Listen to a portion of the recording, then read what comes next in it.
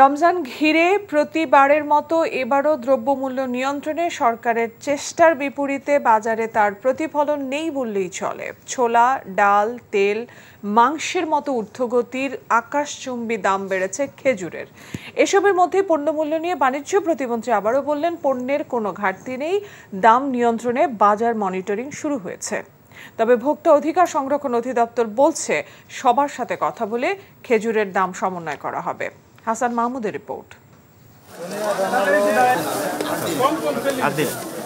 পবিত্র রমজানে দ্রব্যমূল্য সহনীয় রাখা এবং সাহরি ও ইফতার নিয়ে নানামুখী সমালোচনা বিভিন্ন মাধ্যমে ঘুরপাক খাচ্ছে।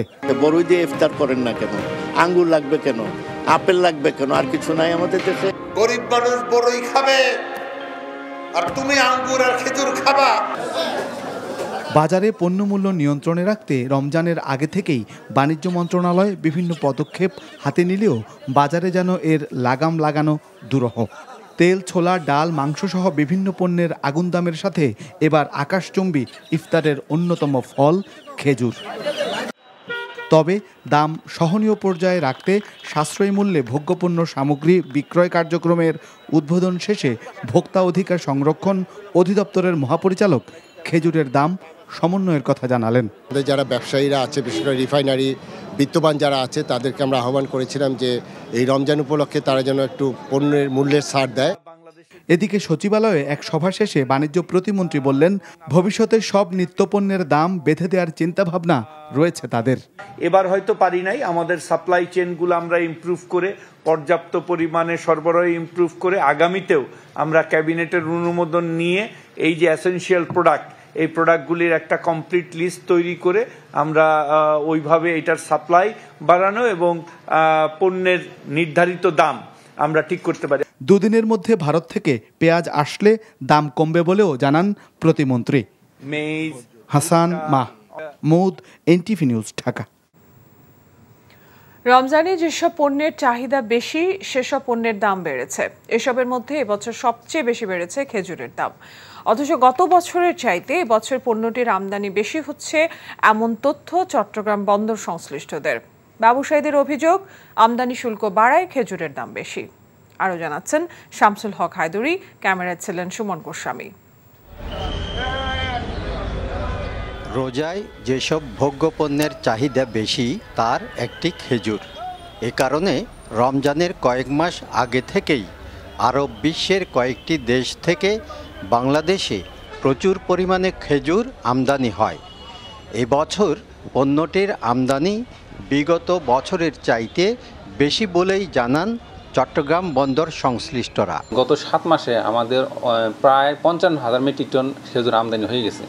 সুতরাং আমরা মনে করি যে এবছর খেজুরের আমদানি গত 2 বছরের চেয়ে বেশি হবে। ফেব্রুয়ারি মাসে প্রায় 1 মাসে 27,000 মেট্রিক টন খেজুর আমদানি হয়েছে এবং ইদানিং প্রতিদিন আমাদের 1,000 থেকে 1500 মেট্রিক টন খেজুর বিভিন্ন দেশ থেকে আমদানি হচ্ছে।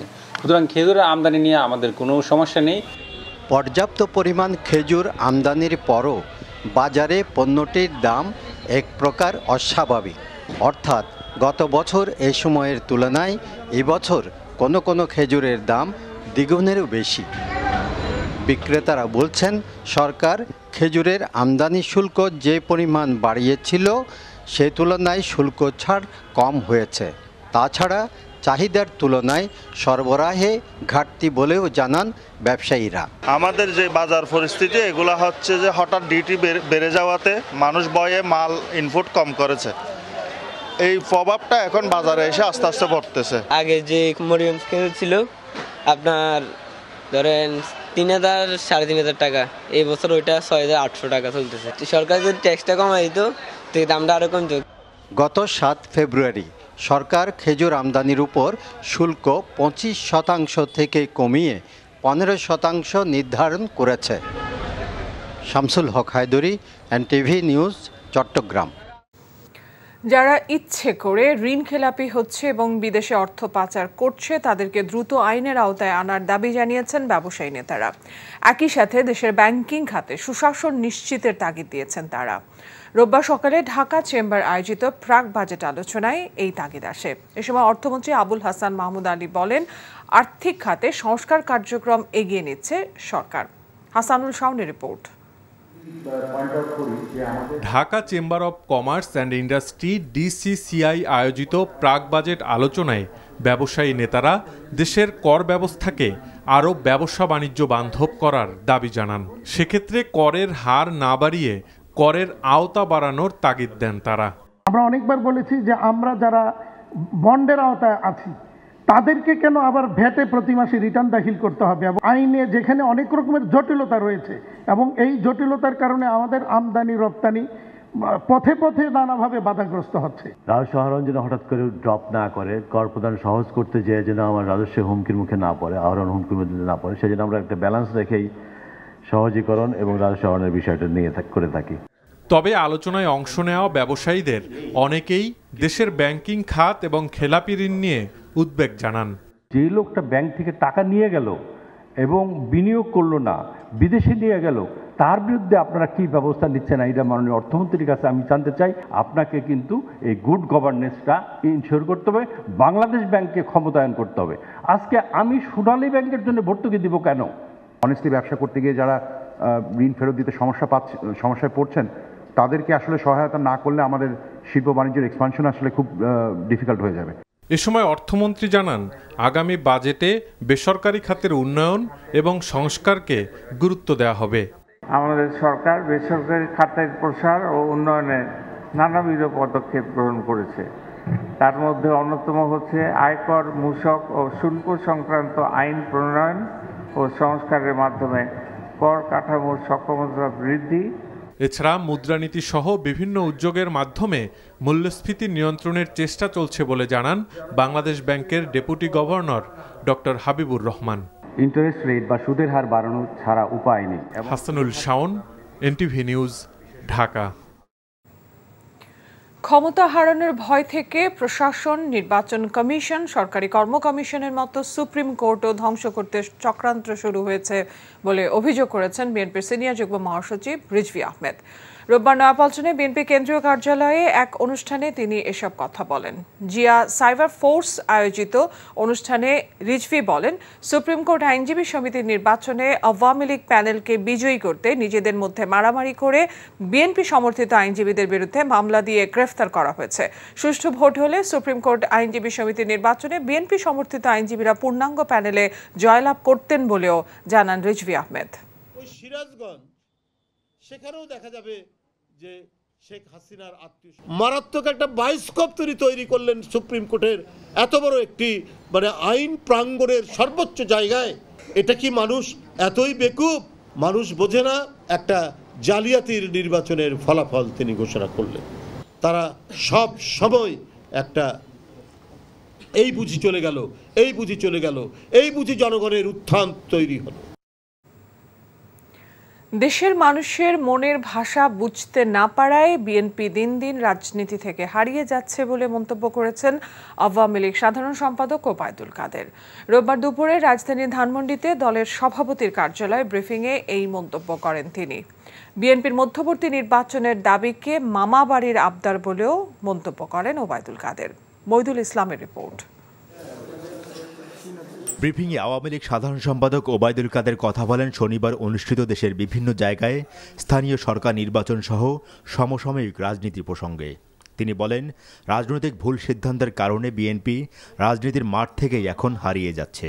বিএনপির মতো একটা দল, দে আর লুজিং কন্টাক্ট উইথ রিয়েলিটি, কারণ তারা মানুষের চোখের ভাষা বুঝে না, মনের ভাষা বুঝে না, এবং সে কারণে রাজনীতিতে তারা ক্রমেই জনবিচ্ছিন্ন হয়ে যাচ্ছে, ক্রমেই তারা ভুলের ফাঁদে আটকে যাচ্ছে। ওবায়দুল কাদের বলেন, জাতীয় নির্বাচনের পর বিভিন্ন দেশ প্রধানমন্ত্রী শেখ হাসিনাকে অভিনন্দন জানানোর ঘটনায় প্রমাণ করে বাংলাদেশের বাস্তবতায় বাংলাদেশের নির্বাচনী মানদণ্ড সঠিক আছে। এছাড়া বিএনপির মধ্যবর্তী নির্বাচনের দাবিও উড়িয়ে দেন এ সময় তিনি। কোন দুঃখে, আমি জানতে চাই কোন দুঃখে মামাবাড়ির আবদার? আজকে এটা প্রমাণ হচ্ছে শেখ হাসিনার হাতে এদেশের গণতন্ত্র নিরাপদ। তার হাতে যতদিন আছে বাংলাদেশ পথ হারাবে। স্থানীয় সরকার নির্বাচন সুষ্ঠু হওয়ার পরও এই নির্বাচন নিয়ে সরকারের বিরুদ্ধে বিএনপির কথা বলার কোনো যৌক্তিকতা নেই বলেও মনে করেন আওয়ামী লীগ সাধারণ সম্পাদক। মইদুল ইসলাম, NTV নিউজ, ঢাকা। রমজান মাসে প্রাথমিক ও মাধ্যমিক বিদ্যালয় বন্ধ রাখার নির্দেশ দিয়েছে হাইকোর্ট। একই সঙ্গে স্কুল খোলা রাখার ব্যাপারে আগের জারি করা প্রজ্ঞাপনও স্থগিত ঘোষণা করা হয়েছে। রোববার দুপুরে হাইকোর্টে এক রিটের প্রাথমিক শুনানি নিয়ে বিচারপতি KM কামরুল কাদের ও বিচারপতি খিজির হায়াতের সমন্বয়ে গঠিত হাইকোর্ট বেঞ্চ এই আদেশ দেন। গত 8 ফেব্রুয়ারি এক প্রজ্ঞাপনে রমজানের সময় 15 দিন সরকারি, বেসরকারি, নিম্ন মাধ্যমিক ও মাধ্যমিক বিদ্যালয়ে শ্রেণী কার্যক্রম চালু রাখার কথা বলা হয়। অন্যদিকে রমজানের প্রথম 10 দিন পাঠদান কার্যক্রম চালু রাখার জন্য প্রয়োজনীয় ব্যবস্থা নিতে বলা হয় মন্ত্রণালয়ের পক্ষ থেকে। পরে 25 ফেব্রুয়ারি রমজানে বিদ্যালয় খোলা রাখার সিদ্ধান্তের বৈধতা চ্যালেঞ্জ করে হাইকোর্টে রিট করেন এক আইনজীবী।